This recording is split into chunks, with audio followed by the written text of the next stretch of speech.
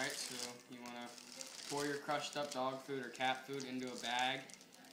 I'm using some bread balls and then some oatmeal because deer like that kind of stuff. So you just pour it all into this bag. And then what you want to do, you want to put it in the bag.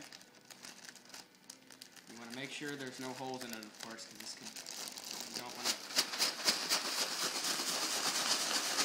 shake it all up.